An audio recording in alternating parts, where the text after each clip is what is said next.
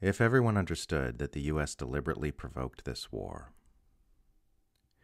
War is the single worst thing humans do. The most insane, the most cruel, the most destructive, the most traumatic, the least sustainable. Those who knowingly choose to steer humanity into more war when it could be avoided are the worst people in the world, without exception. And there are mountains of extensively documented evidence that that's exactly what the drivers of the US-centralized empire did in Ukraine. That's why so many Western analysts and experts spent years warning that the actions of Western powers were going to lead Ukraine into disaster. And it's why US empire managers keep openly boasting about how much their proxy warfare in Ukraine advances US interests. They knowingly steered Ukraine into war to advance their own geostrategic interests, while being fully aware that no powerful nation would ever permit the kinds of foreign threats the West was amassing on its borders. And they intervened in the early days of the war to prevent the outbreak of peace. If there was widespread awareness of these facts, the U.S. war machine would lose support around the world, not just for its actions in this one war, but for all future wars as well. Which is why so much energy goes into making sure this does not become a widespread understanding. The official mainstream narrative throughout the Western world is that Putin invaded Ukraine solely because he is evil and hates freedom. That's the actual, literal belief about this war that the Western political media class works to instill in the Western public. Anyone who counters this self-evidently ridiculous assessment with facts and evidence gets branded a Russian agent and swarmed with pro-US trolls on social media, and loses all hope of securing a major platform in any mass media.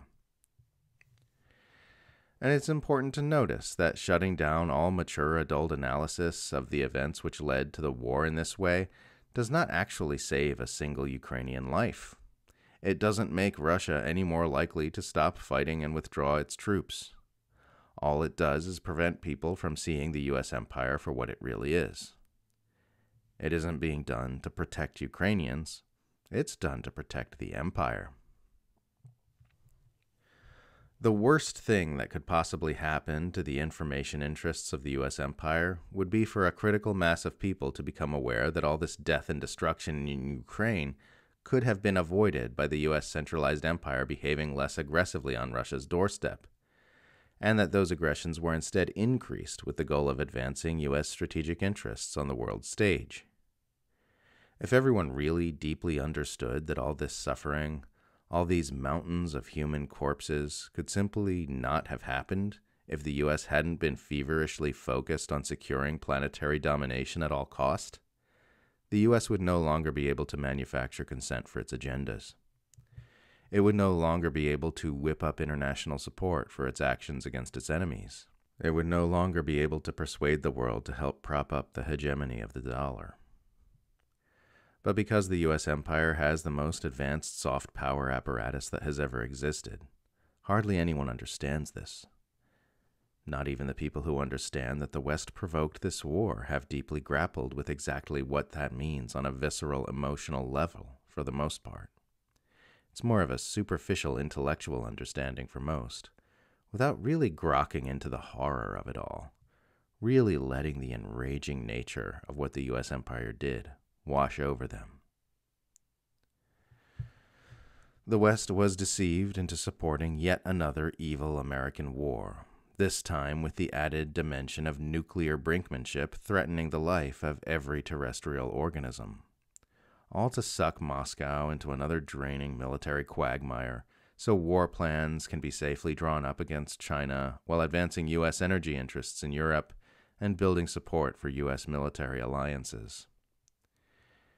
It's almost too evil to take in.